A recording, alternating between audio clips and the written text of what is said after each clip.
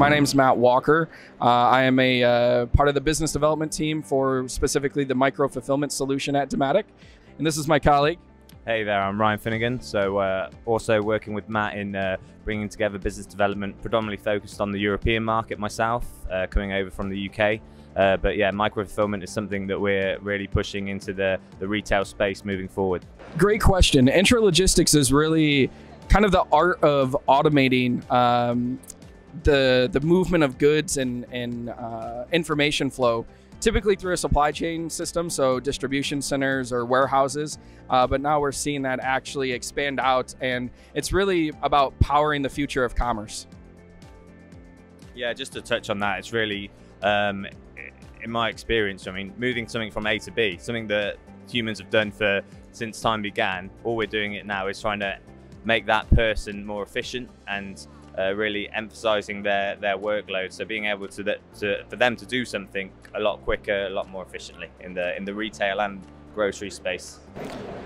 So intralogistics is important, I think, for most industries, but we're seeing a huge trend specifically in grocery because consumer demands are changing, and retailers are really after that true omni-channel experience. And with that comes a whole new set of challenges around centralized fulfillment or decentralized fulfillment, and really speeding up the pace in which customers can receive their products. And Ryan, what do you think about apparel, general merchandise, other retailers outside of grocery? So I think what we'll see moving forward a lot more of is the movement of intralogistics into that front of store, back of store retail environment, whereas historically, I mean, we've played in the warehouse space where we're behind the scenes and nobody really knows about automation and what it does, how you get your product to you. Whereas I think moving forward, we'll see a lot more of that, whether that's in the back of a grocery store, in the front of a retail outlet, allowing you to come in and do your click and collect with the cranes, the conveyors, the robots, picking and collecting your items right there in front of you. I think we'll see more of that, definitely. So over the years, we've seen a lot of evolution through the retail e-commerce business within intralogistics for us. Moving forward, what do I see that space going into? Probably a lot more interaction with the customer. So what we're seeing is the consumers taking up a driver for basically wanting products very quickly. Consumer demand will really drive process moving forward of how we get products to you, the customer, that much quicker.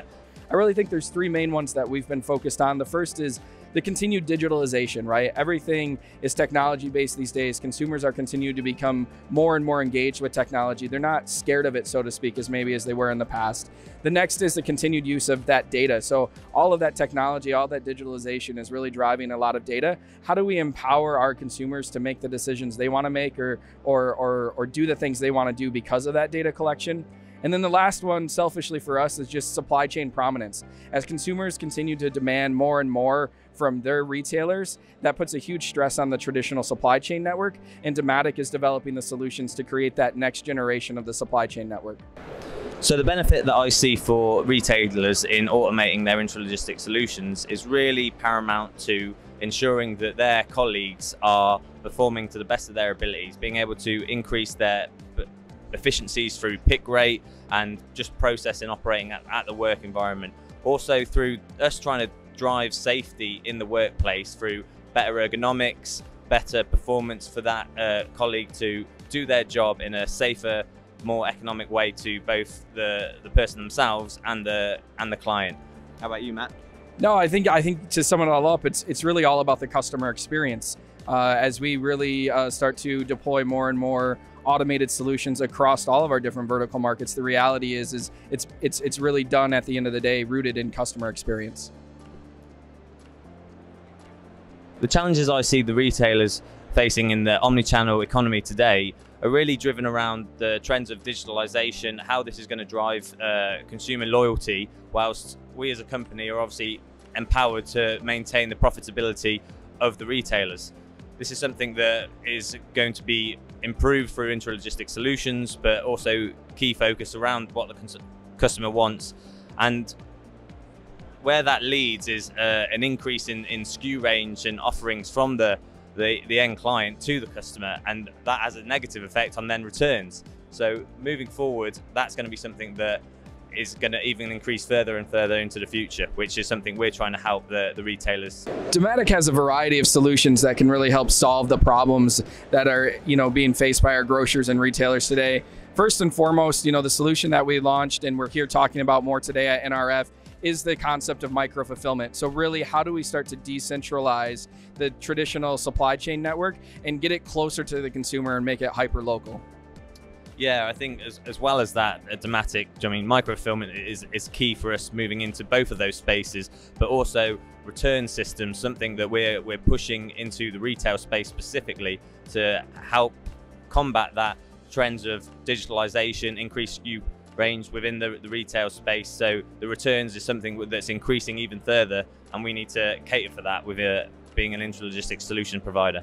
The concept of micro-fulfillment is really quite simple. It's all about taking and getting the end product closer to the consumer. The way we do that is by taking one of our highly automated systems, we shrink the footprint of it about to 10,000 square feet, and then we take and we put it in a retailer's existing storefront or some other underutilized space that they have, and then we highly automate that solution and we bring goods to the retailer, and then we enable that 1 hour delivery fulfillment to the end customer.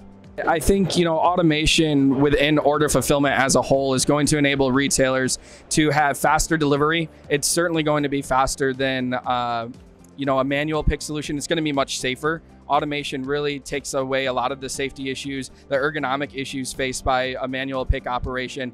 And the reality is order fulfillment online, grocery online ordering, e-commerce ordering, the reality is it's growing so rapidly that a manual pick operation alone is not going to be sufficient. So automation is going to have to be utilized for online order fulfillment in the future. And an offset of that is really the benefit that it brings the in-store customer, because no longer is that automated pick process that we're trying to deliver. The manual person isn't walking up and down the aisles to find the consumer's product to then send online. So the only people in the store are the people who want to be in the store. And that's a real benefit that micro-fulfillment will bring to both the retail and the grocery environment. There's a variety of strategies that retailers could employ, but at the end of the day, it really comes down to automation. Automation that is powered through software that's upgradable, that allows the solutions that they choose to expand and grow with that retailer as consumer demands continue to change.